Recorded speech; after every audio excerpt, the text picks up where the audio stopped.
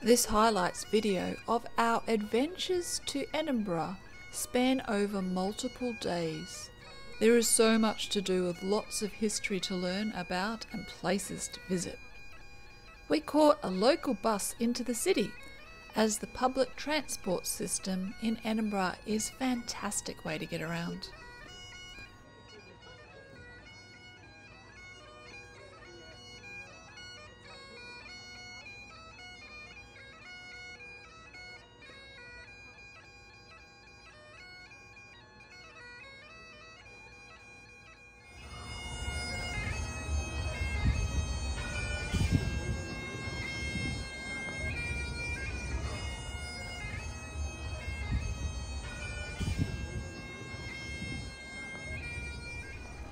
The Royal Mile is a historic and iconic thoroughfare in Edinburgh, stretching approximately 1 Scots mile, which is 1.81 kilometres, through the heart of the city's old town.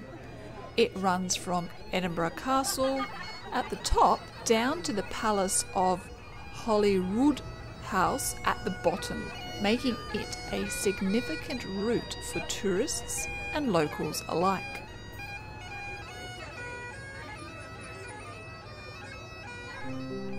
St Giles Cathedral, also known as High Kirk of Edinburgh, is a prominent and historic church located on the Royal Mile in the heart of Edinburgh's Old Town. It has been a focal point for worship and political events in Scotland for nearly 900 years. The Thistle Chapel, built in 1911, is a remarkable part of the cathedral, adorned with intricate carvings and dedicated to the Order of the Thistle, Scotland's foremost order of chivalry. The original church was founded in the 12th century, although much of the current structure dates from the 14th century and later. The cathedral is renowned for its beautiful stained glass windows, which were installed mainly in the 19th and 20th centuries.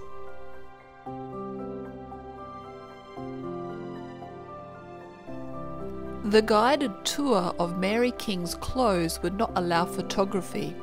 It takes visitors through a series of preserved rooms and streets that are now underground.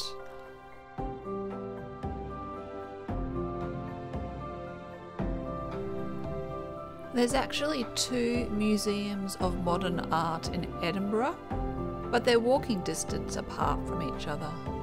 So give yourself lots of time to get between the 2.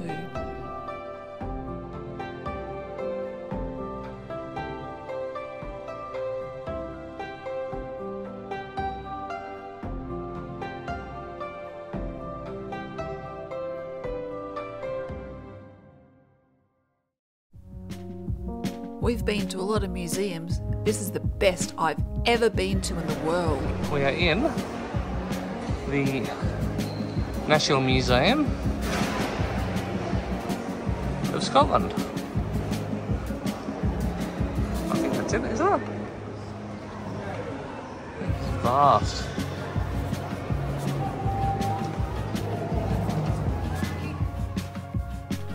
It is so big, there is something for everyone. We had to come back a second day to finish our visits. Highly recommend. A Scottish museum in Edinburgh with all these really old lights.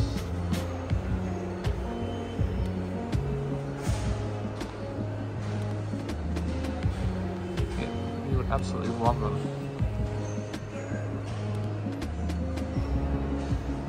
That's Dunlop's first pneumatic tyre.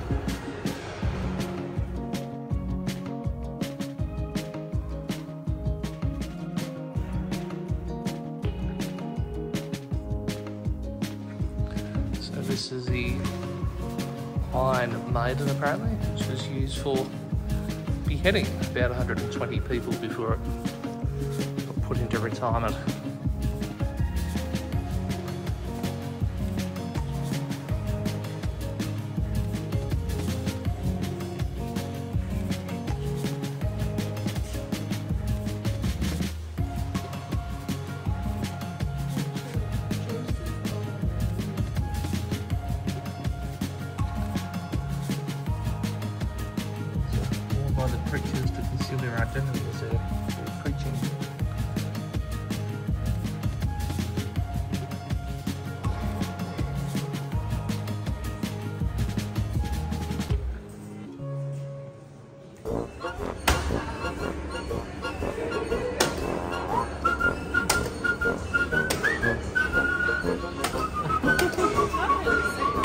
Ah, top right.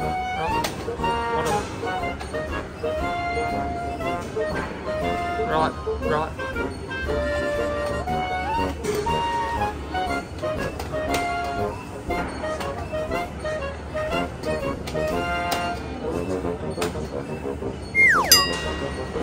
Okay.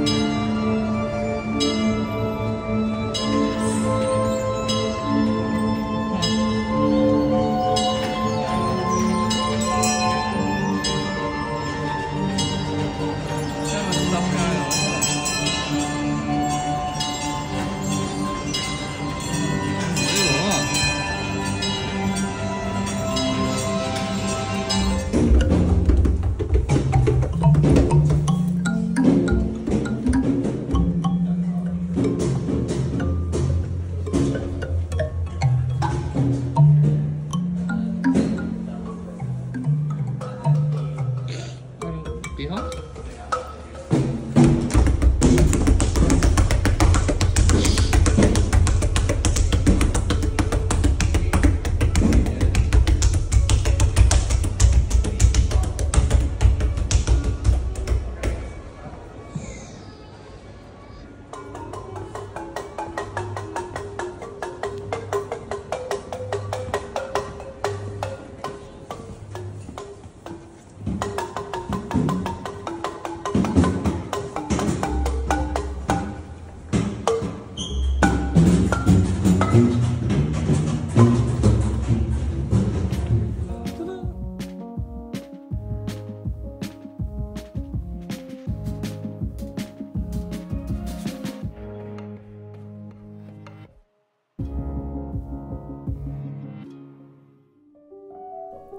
Edinburgh Underground Vault tours take us under the city streets hidden beneath South Bridge in the Old Town. Our guide walks us through the pitch-black vaults, only lit up by torches. It can get quite cold, so make sure you wear warm clothing.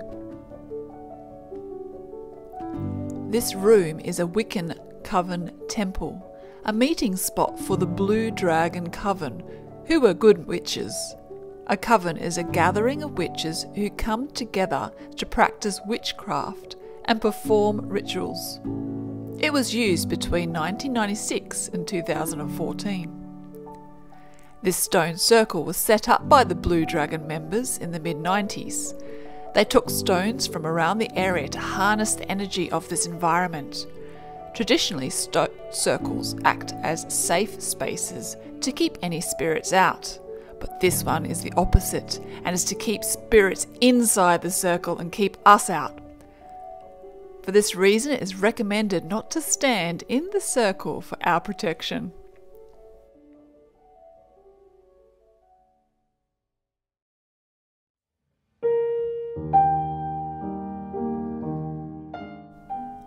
Edinburgh Castle is built on Castle Rock, a volcanic plug formed around 350 million years ago. The rock provides a naturally defensive position, rising 80 metres above the surrounding landscape. It was created by volcanic activity and later shaped by glacial erosion, making it a strategic military stronghold throughout history. Edinburgh Castle has origins dating back to at least the early 12th century. However, archaeological evidence suggests human habitation on Castle Rock as far back as the Iron Age.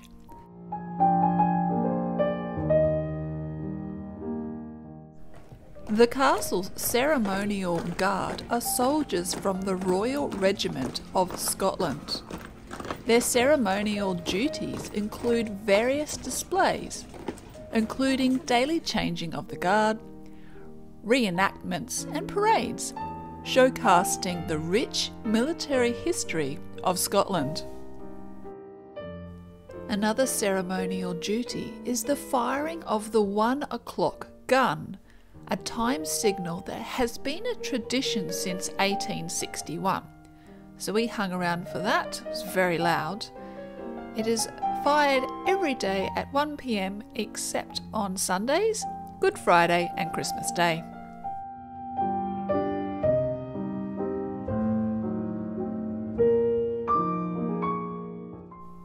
Edinburgh Castle ceased to serve as a royal residence in the early 17th century. By the late 18th century, it was no longer used as a military fortress. It began its transformation into a tourist attraction in the 19th century, with significant restoration and conservation work starting in the 1820s. The castle has since become one of Scotland's most popular tourist destinations. Officially open to the public and managed by Historic Environment Scotland.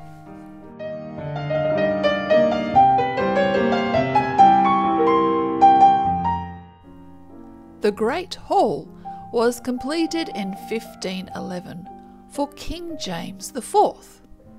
It served as the main ceremonial hall of the castle, hosting grand banquets and state events.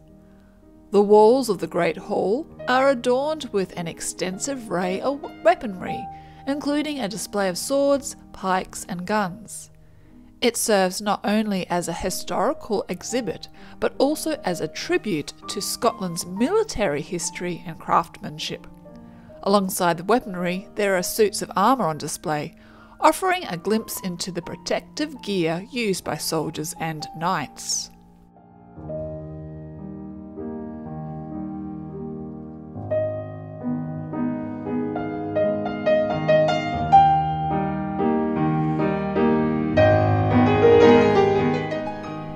The hammer beam roof is made from oak and is both functional and decorative.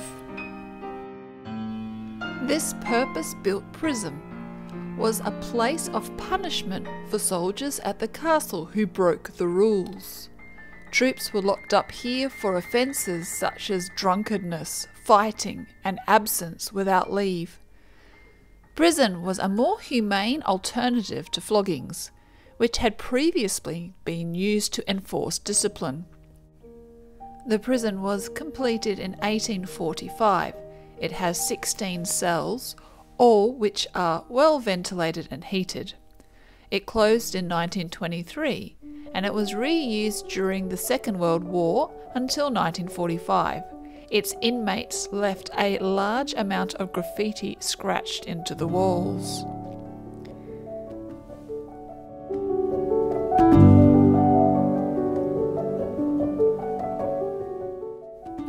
The hammocks in the castle vaults are a reconstruction of the conditions experienced by prisoners of war. The hammocks were tightly packed in the vaults with limited space for the prisoners to move around. These hammocks were strung up in rows, mimicking the conditions aboard naval ships, where many of the prisoners would have been held. Outside the historic walls of Edinburgh Castle, you can find the Murrayfield Stadium. It is home to the Scottish Rugby Union and hosts various events, including concerts and football matches. That concludes our week at Edinburgh. Thanks for watching. See you next time.